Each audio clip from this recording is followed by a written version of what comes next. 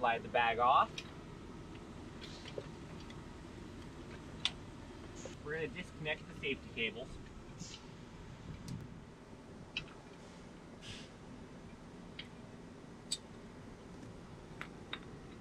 Bring the electrical out here as well. Okay, so we're going to install the crossbar style. This is a dashboard style. There is a cam lock on there. You're going to have it start at 90 degrees. Push in. This is spring loaded here. You're going to go ahead and push in and turn it 90 degrees so it locks into position. We're going to do the same thing on the passenger side. Start it at 90 degrees. It is spring loaded.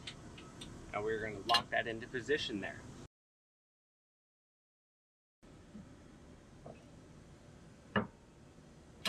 We're going to get the crossbar, put the crossbar on it. Go ahead and install the crossbar. Sometimes it'll sit like that. All you need to do is jiggle it just a little bit. It should drop into position.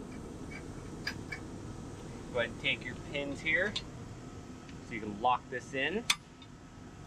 Do the same thing on the passenger side.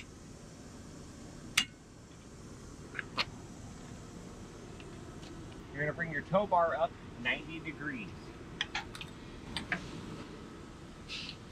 There is a locking mechanism right here to make it so your bar doesn't just flop down, okay? Good thing about this, you do not want to store your bar straight up and down, because if you do, once this thing gets worn in, it's just going to flop down and it could bend your product. Go ahead and release that. Bring this down. Now if you just let this drop, it will drop and hit the ground. You definitely don't want that. Go ahead and spread the arms open a little bit. On this you have nuts on one side, you have Allen head on the other side. There is a shaft that goes through this as well. We'd like nuts facing down, that way if this ever comes loose, you're still going to have a shaft going through that so this does not come disconnected.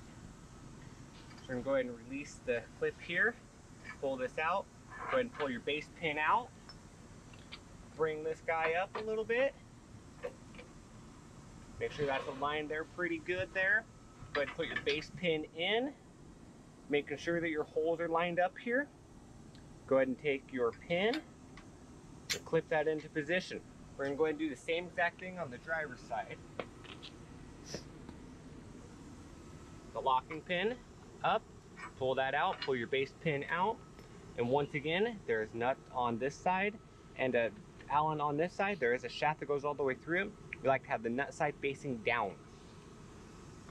I usually hold the bar up with my knee. That way it helps me a little bit with moving it up and down if I need to. Go ahead and slide that in there.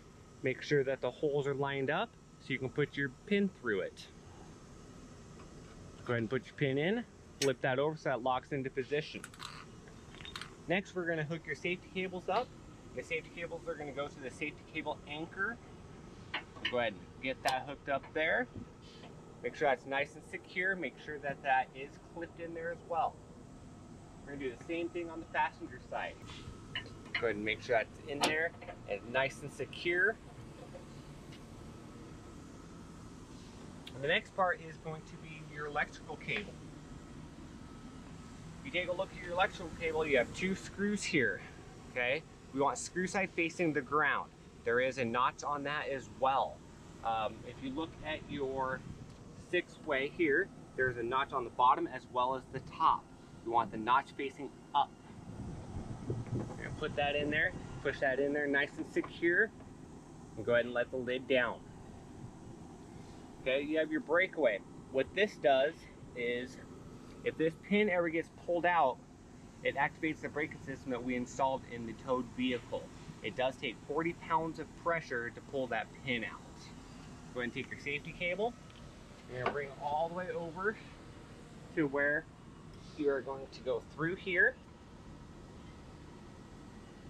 Then you are going to hook this to itself. Make sure that's on there nice and secure. Vehicle is all hooked up.